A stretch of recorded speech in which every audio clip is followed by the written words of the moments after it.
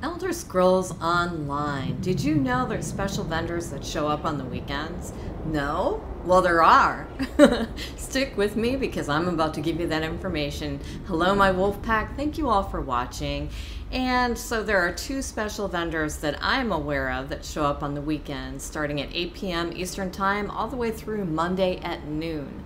The first one being the luxury furniture vendor. So if you don't get into decorating your house or whatever, you know, I apologize that I use this one first, but you would be in Cold Harbor, and I'm showing you on the map exactly where to find the luxury furniture vendor, and it changes every weekend.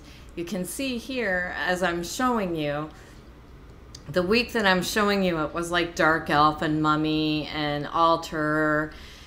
Definitely make sure you bring some good coin with you, because some of the things, see the 35K right there, there are at least one of those a week that costs that much money, and you can see it's a gold quality item.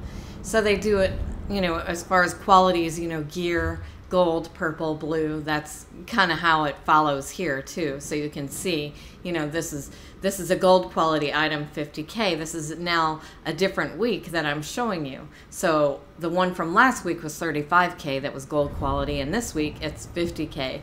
So definitely make sure you bring some coin with you. If you don't, it's actually located right across from the Cold Harbor Bank anyway.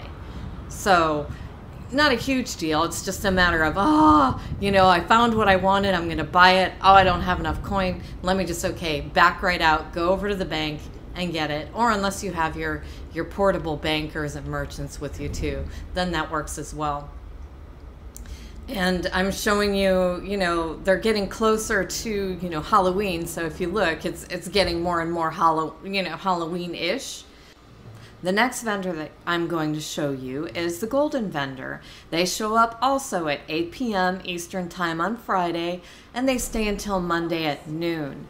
Now, the difference is, this is in Cyrodiil, and depending on what pact you're in, you would either be at the Northern Rock Gate, the Southern Morrowind Gate, or the Western Elsewhere Gate. That is dictated by your alliance, what pact you're in. This changes weekly, as I'm going to show you. You scroll through and you're looking at it, and maybe you haven't been into Cyrodiil much or at all, and you're like, well, what's the square monetization versus the coin? You know, because everybody recognizes the gold coin, right? Well, the square looking monetization is actually alliance points, and you can see that on the upper left hand side of the screen. Underneath the buy section, you'll see player capacity, gold, and alliance points. That'll show you how many alliance points you have to spend. Now, there are also other vendors in Cyrodiil that you can purchase things from, but this particular one only shows up on the weekends, and it's key items, you know, like rings or helms or, you know, things like that you may not be able to get outside of here very easily being the key word. And, you know, typically back in the day, you know, you were lucky if it had the stats that you wanted, meaning Magicka. If you wanted a ring with Magicka on it, and the week that it came out would be stamina. And that was before you could, you know, change over that stat. So anyway, that's neither here nor there at this point, but now I'm showing you the next week's, and you can see it changed. And, you know, again, these are gold quality items, so yeah, you're going to spend 250K gold coins or 500K alliance points, but really, you know, it's only a couple weeks in Cyrodiil or a week in Cyrodiil, and you would have that anyway, depending on how much you're capable or able to play. So, I hope this helps you. I hope it gave you, you know, some information that you were trying to find out where they come out or where they're at on the weekends, and you weren't totally sure. You've heard people talking about it, but you didn't want to feel silly by asking them, what are you talking about exactly? And now you know.